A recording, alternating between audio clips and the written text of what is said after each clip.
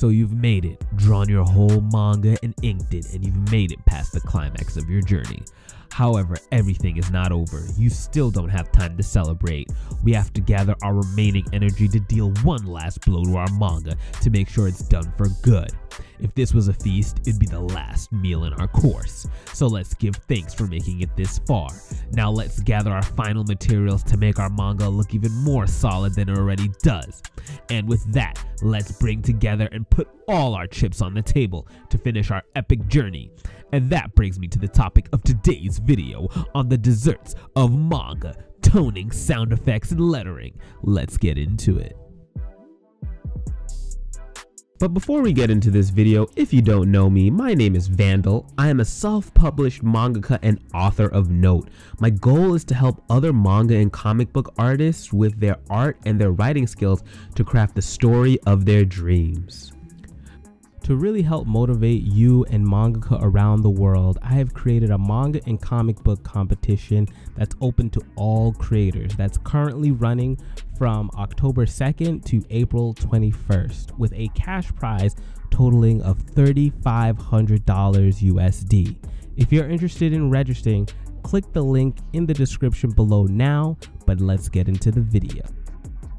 So hey there everyone, coming back with another video in the manga making series, and this one's going to be a bit lengthy, but please stay around till the end because today we're going to cover a range of topics, so let's just get into it. The first thing you're going to want to do after you're done inking your manga is tone. But what is tone exactly? So before we get into that, I want you to take a look at these two pictures. And can you tell me what is the difference between the two and which one is toned and which one is not? Pause the video here and look and see if you can see the difference. So they're actually both toned, and I'm sorry for the deceit, but tone basically refers to how light or dark a color is, and in this instance we're working with gray, or more so the illusion of it. Now to better explain what tone is, let's take a look back at those two drawings that we looked at earlier, because they were both toned, but there was something that was really different about each of them. So this drawing here is using gray, the color that we all know and love that can be varied from light to dark in its scale. And that's something that I'm going to talk about a little bit later in the idea of value, because it's something that's super important to understanding how to tone your manga. Now this drawing here is a bit different. This is what you call a screen tone. Now before there was all this digital hubbaloo, that's not really a word, but go with it. This would be a sheet, you know, like a sheet of paper that you would put over an image and you would cut out with an X-Acto knife to apply tone to your artwork. The other reason why screen tones work so well, especially why mangaka use it, is because screen tones have these little black dots that can give the appearance of gray, and it saves on printing costs because you're not actually using toner inside of your printing, and that's why gray is seldom used inside of actual manga that is like in Shonen Jump and stuff. So now that we understand a bit more about tone and what it is, let's get into why you should use tone. So I often see tone is used as a way to help the reader know where light is coming from and where shadows are cast. It's also a good way to give more depth to your artwork, and you can use it to emphasize many different emotions that might happen throughout your manga. And honestly, there's no one way you can do with it. It's literally only limited by what you can imagine. Now, I want you guys to note this, and that is you do not need to tone your manga. Sometimes it can be nice to have your artwork just stand on its own, and sometimes you don't need it. It can be just nice to have that little added depth. It's really honestly up to you. But if you've decided that you want to be that person who uses tone, let's get into how to use it. Okay, so there's going to be two approaches to this. Honestly, I don't recommend one of the ways I'm going to recommend, but that is traditional toning. I've talked about this in my manga supply video, but the reason I'm against physically toning is that it can be a hard learning curve. It's also very expensive, and you're also going to need a lot of tones. And figuring out how and where to apply them can be a whole nother issue inside of your own learning curve. But to be as thorough as possible, screen toning physically would be as follows. You'd have to have your artwork drawn, of course, inked and finalized, which is great.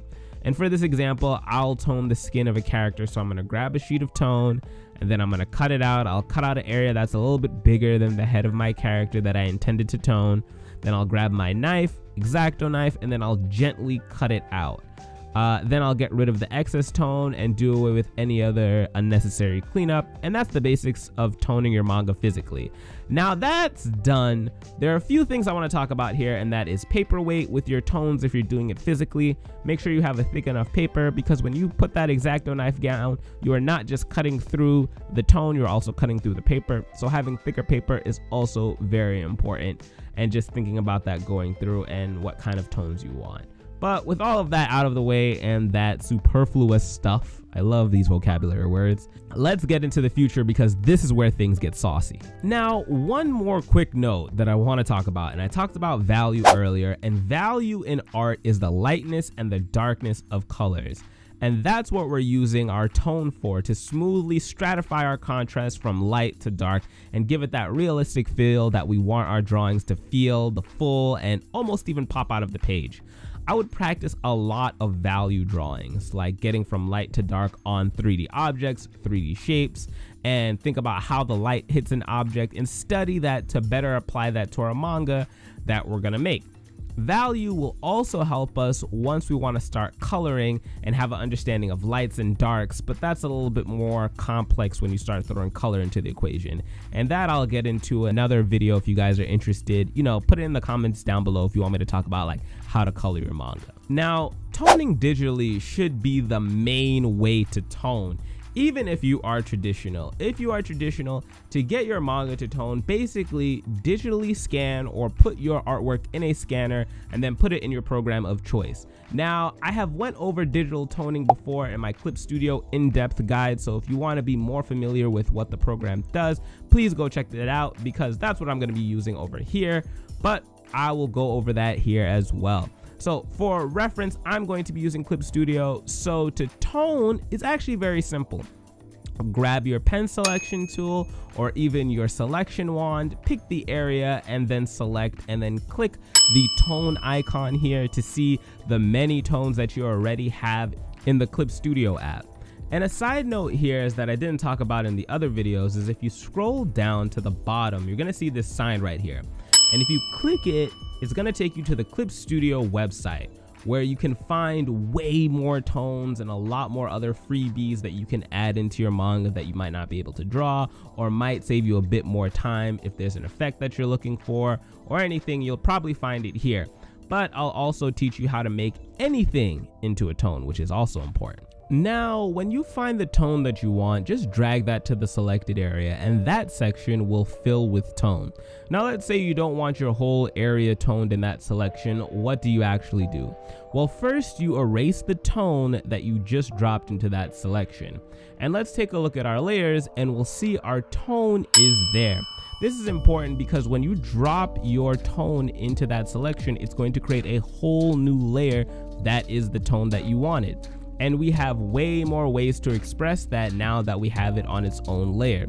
So now you can use any tool to add that tone. You can use the pencil brush, you can use the spray brush, you can use the brush, you can even use the paint brush. There's so many different brushes that you can use.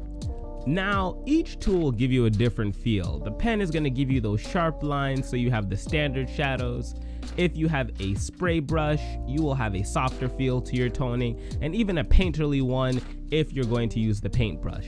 Another combo is that I like to start out with the pen tool, and when I was done toning whatever it is I was going to tone, I was going to use the soft eraser to give that soft look on your toning. There are honestly many ways, and what I would recommend is you try out toning and see what combos work for the feel that you're trying to go for. It's all about experimentation here, y'all. So there's something I wanted to talk to you guys about before, which is what if you don't have a tone that you want or that you actually need? Now, one of the beautiful things about Clip Studio, and probably any other program, but we're going with Clip Studio right now, is that any image you want can be created and made into a tone. Especially for those of you who don't have the skill yet for maybe backgrounds, or you want that realistic touch. What you can do is grab any photo, and I mean any photo. Of course, if it's copyrighted, you can't use that non-copyright stuff. I'm watching y'all. So what you need to do is find a picture and then let's import it into the app. What you're going to do is you're going to click file and then you're going to import your image, whether it's through like your desktop or you can just drag and drop it. Then when it's there, it's going to look like a normal picture like itself. And now we're going to turn that into a tone by going into the layer property panel. And then when we're going there, we're going to click the little icon with the dots. You'll see it next to the circles and all these other little icons. Make sure you're on the correct layer. And when you click the icon with the dots, your image will be now treated as a tone and broken up into those little tiny screen tone dots that we talked about earlier. Now, it may look a little funny with all the dots, and there's a way to actually make it a little bit more smoother than it might come out originally. And what you can do is in the layer property panel, there's a slider and you can control the density of the dots. The higher that you move the slider, the more smoother the tone will actually become. And this applies to any and all tones that are already installed in Clip Studio. That's how I was able to make those two pictures at the beginning of the video look so similar in terms of trying to distinguish which one was toned and which one wasn't. But with that, you can add anything. Your possibilities are really endless in what you can create as a tone for your manga. One thing that I think we should all do, and a very good tip to add to this, is that you should study other manga and how do they actually use tone. This will help give you a better idea on how you want to actually apply it. Because without some references, you can add actually too much tone, and that can be a problem as your artwork can look a little bit too muddied. You just have to keep practicing to get that desired look that you want from toning, but just like anything on this channel, it's a lot of trial and error, and over time, you're just going to improve. Alright, so let's get to the next part. And for a moment, I want you guys to watch this video and tell me what is the problem with this video.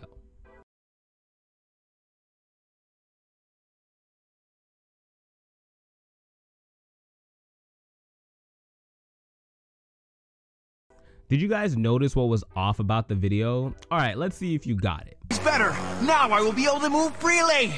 Come on, you really think you'll be able to get through Gaara's defenses just by dropping a couple of pounds of weight? That's right, it's missing sound. Sound effects are one of the few ways that we can allow our reader to really feel and hear what is going on inside of the manga. So what are sound effects? In manga and comics, sound effects are those little bits of sound that come from a character hitting, sitting, chewing, or whatever else sound is. Alright, they can be subtle, they can be bombastic depending on what happens, but it's something that can be overlooked and can add fullness and immersion to the world that you're trying to create. Now, why should we use sound effects? They are a great way to let our reader know how something sounds in our world. Some things in our world may not be the same in another world, and we want to know how that sounds, and it gives it that added hit, punch, crash, or crackle. Because in the absence of that, if you had no sound at all in your world would feel a bit hollow and perhaps empty. And some people might not even notice this at first. But those who have actually read comics and manga for a while will notice that there's something missing in this world here, something that just feels a little bit off. So one thing I would think about is adding those sounds. Aside from just drawing your sound effects, where should you and how should you place your sound effects? Because I know it can be very confusing and annoying to obscure artwork that you've worked so hard on. So my first tip here is simple. Just add your sound effect to the area where sound is happening. That's the simple part. But now you need to work on what I would like to call sound effect composition.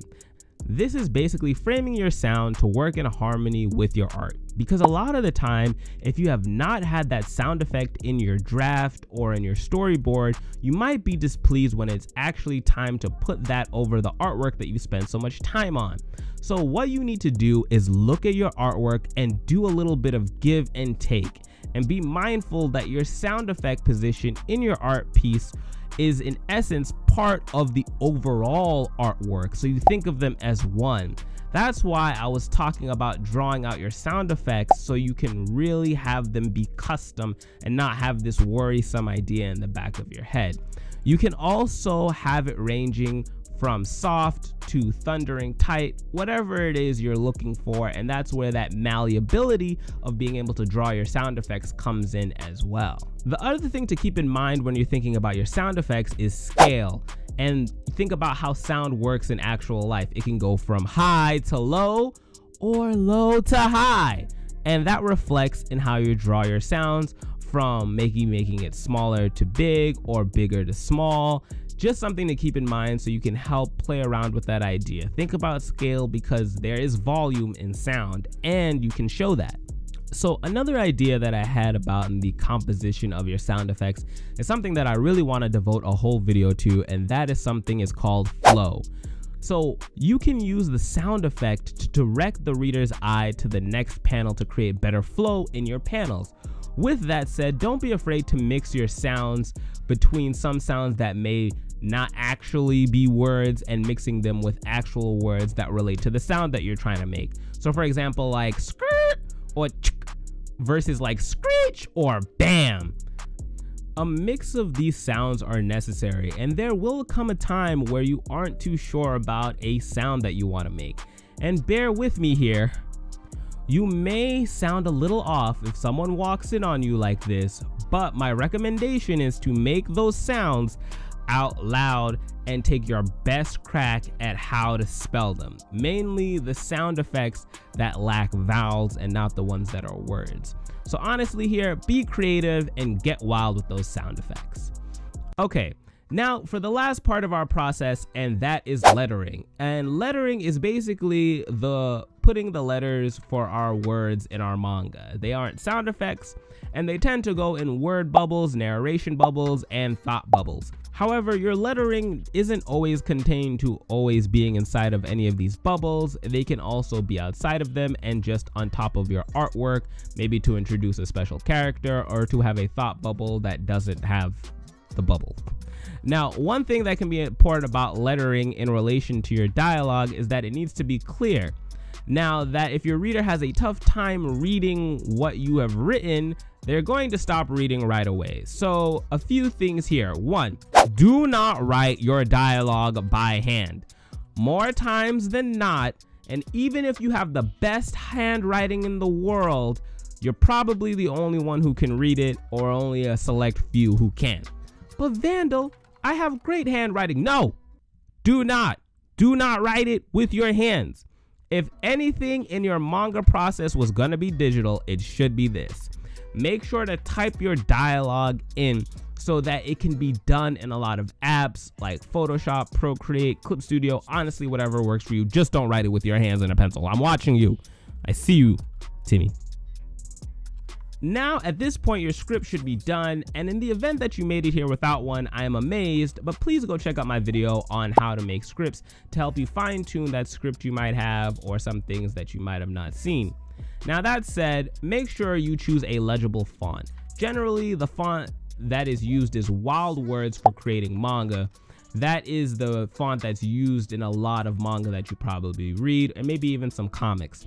I would use that for now, as it's a pretty clear and not too harsh font for someone to read. I'm not a typographer or typographist. See, I don't even know what I am. So this is not my specialty, but you can look into why certain words feel a way, and it can actually be interesting and add a little toolkit to your belt of tools that you now have. All right, was that funny? No, okay. Another note is that it's okay to break the mold and use other fonts outside of Wild Words or whatever standard legible font that you're going to use, because maybe someone in your manga is saying something harsh or difficult or in a certain way, and you want a font to convey that. But generally, when someone speaks, use a clear, readable font like Wild Words, and you can play with sound like with bold and italics for emphasis as well in certain moments. Or if somebody even talks in a way that's fumbled, you can have a font that represents that. Just make sure whatever you're doing, there's a reason for it. When you want clarity, make it clear. And if it's not clear, there should be a reason for that. So just some of those things you should be thinking about with your lettering. Now, I can't stress this enough. These programs don't come with spell check. So even though you might have spelled everything correctly in your script, your translation will come with errors. Changes will inevitably make it to one way or the other to make things smoother, or something might change in the process of you upgrading your script. So just make sure you're always proofreading your work. Since we're in the final step, have some other people read through it and make sure that, you know, what you put down actually makes sense and it's spelled correctly. No reader likes silly mistakes, so make sure you get it right and have other people read your work, especially people that you trust. So I talked about this earlier in the different types of ways your lettering will go into your manga, and sometimes your text may not be in the word bubble or the narration bubble that I talked about. It'll just be text over art explaining something. A good rule of thumb with your text is to make sure that it's black first and that it has a white border around it. You can mess with this in your text settings inside of your art program, and I'll show you here in Clip Studio. So what you're going to do first is you're going to click that letter A, and then you're going to type your text like so. Now, when you want to edit it, you're going to see this little pencil to edit.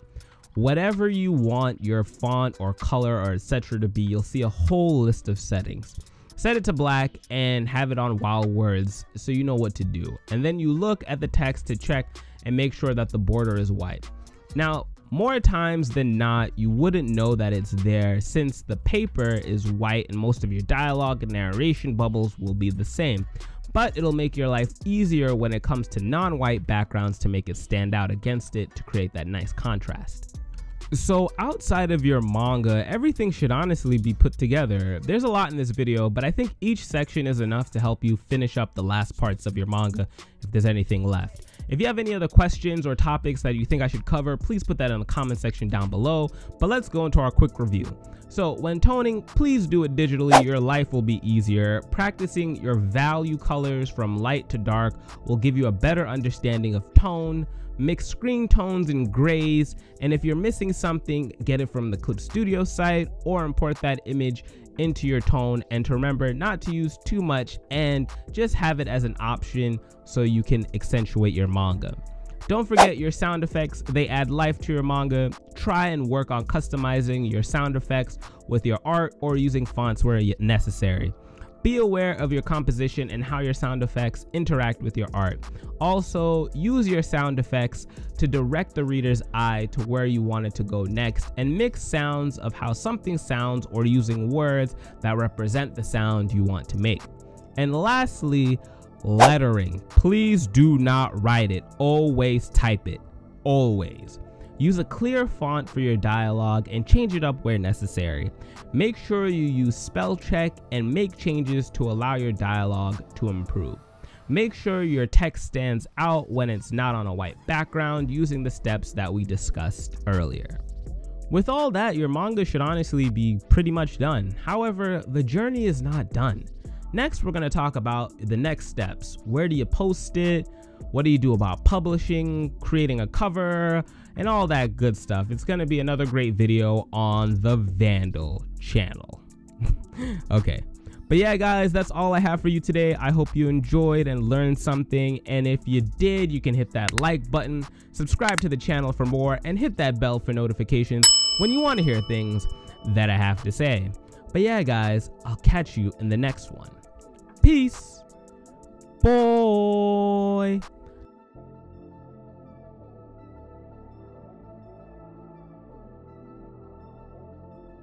This was like one of the hardest ones that I've ever had to do. I hope you guys really enjoyed it. Like, this is like, I like doing these post-credit things, but honestly, man, I could not speak today. But I hope you really enjoyed it, and you know, yeah, thanks y'all. Doing the thing. All right, catch y'all in the next one. All right. Yeah. Just making this video longer. I wonder who's still listening. Yep. Tone. All right, bye.